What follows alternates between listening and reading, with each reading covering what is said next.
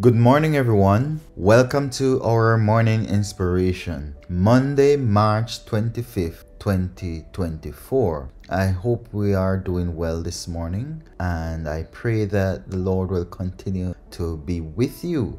And today is a beautiful day to enjoy this blessing renewed in your life. And may you seek Him today. And as you seek Him, I pray that you will find Him. Our reading today comes to us from Matthew chapter 18, reading verses 15 to 20. And it says, "Moreover, if thy brother shall trespass against thee, go and tell him his fault between thee and him alone. And if he shall hear thee, thou hast gained thy brother. But if he will not hear thee, then take it with thee one or two more, that in the mouth of two or three witnesses every word may be established. And if he shall neglect to hear them, tell it unto the church. But if he neglect to hear the church, let him be unto thee as an heathen man and a publican. Verily I say unto you, whatsoever ye shall bind on earth shall be bound in heaven, and whatsoever ye shall loose on earth shall be loosed in heaven. Again I say unto you, that if two of you shall agree on earth as touching anything that they shall ask, it shall be done for them of my Father which is in heaven." 20 and last, "For where two or three are gathered together in my name, there am I in the midst of them." Amen. We give God thanks this morning for His word of wisdom and guidance. And I pray that as we consider the reading this morning, that we will seek to make the applicable lessons that we need to our own lives. So the reading this morning is guiding us as to how we must deal with conflict with each other. And it especially speaks about conflict within the church or among brethren. But this can go for any kind of conflict, but the main focus is for the church, brothers and sisters in the church. Now, here Jesus was teaching about resolving conflict with the community of believers, and he advised and addressed the issue directly with the person involved in the disagreement and seeking reconciliation. So if the matter remains unresolved, he says that you should go to the person and you should speak to the person about the issue. Now, if you go and speak to the person and the person refuses to hear or refuses to reconcile, then you need to go back to the person another time, but this time take two or more witnesses with you to help you resolve the situation. And he goes on to say that if there is no progress where that is concerned, if the person refuses to still hear and to reconcile, then you need to take the next step, which is to what? Let the church know. So you need to inform your pastor or your elder or whoever it is. So the church needs to be aware of the situation. And I will explain further why the church needs to be aware of it. Now, he says that if the person refuses to still hear the church, then that person should be considered as a heathen and a publican. So in other words, it's almost like they are exiled then from the community of believers because of their own doing now. So it's not that you are going to kick them out or anything like that, but their actions have pushed them out. But I will explain it further. Now, why is it important for believers not to have conflict and strife? I'm not saying that there won't be disagreement between people. There will be disagreement from time to time. But as I always say, disagreeing is not the issue. It's how we deal with those conflicts and those disagreements that is the issue most of the time.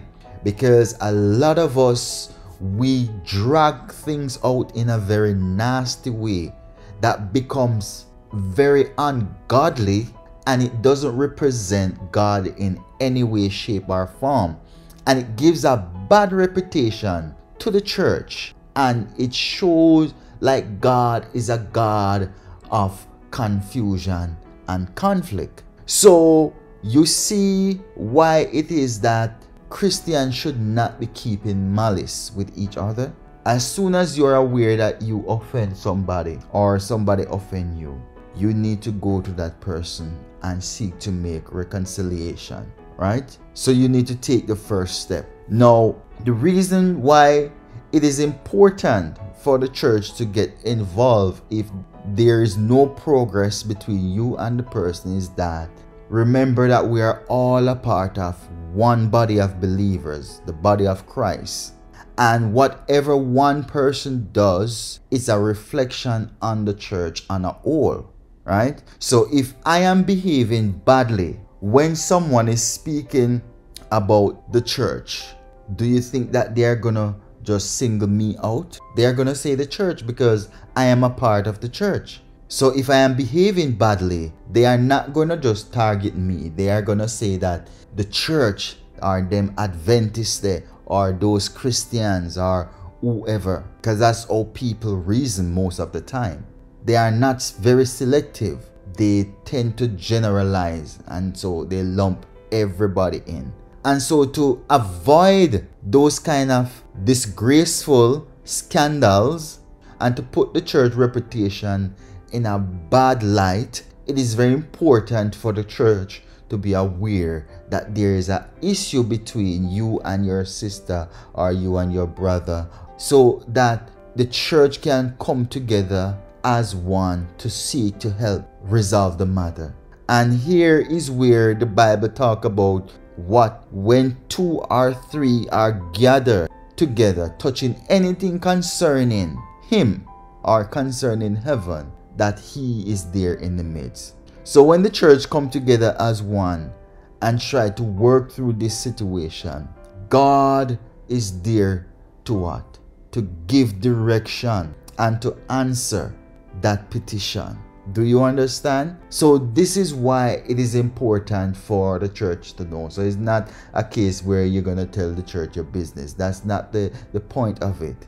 But if you are not getting anywhere with the person and you are not getting anywhere with the witness, remember this is something that will directly affect the church also on a whole, because this is the body of Christ.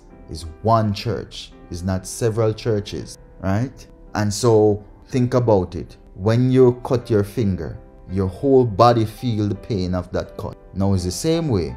If you have a brother or a sister that is behaving unbecoming as a Christian, then the whole church is gonna feel this thing. You understand now? So we must make sure that we conduct ourselves in a manner that Christ can be pleased with us. And something to note here, if you go to the person and you try to resolve the situation, if it is you that offend the person and you said that you are sorry and the person refuses to forgive you, that person cannot be identified as a Christian, because a Christian is a follower of Christ. And if you are a follower of Christ, God is forgiving. And if you say that you are following Christ, then you must be forgiven too. Because what? It's not about you. And so if you can't forgive your brother or your sister, no matter what they did to you, then you have a problem. You have a very serious problem, because what? You will never go to heaven with that kind of attitude. And so you are only shutting yourself out of God's kingdom when we have these kind of attitudes. So something for us to think about. So it's very dangerous, right? And I've heard a lot of Christians speak this way, and I use that word very loosely. You know, a lot of folks who goes to church and who says that they are following Christ, they refuse to forgive each other.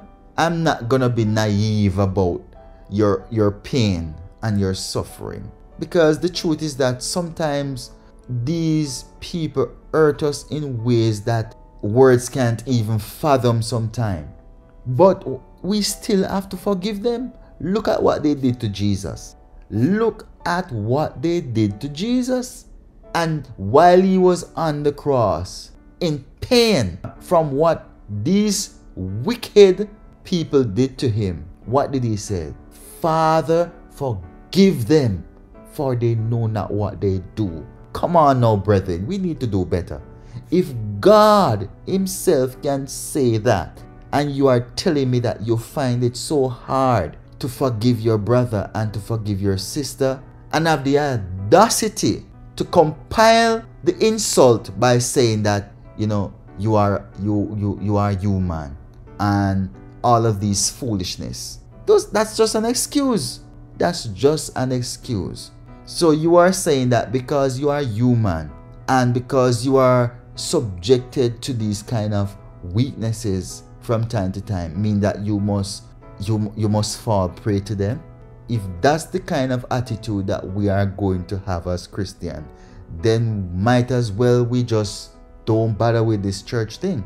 Might as well we just forget our relationship with God, because this kind of attitude will never get us anywhere. It will only lead us down a road of destruction.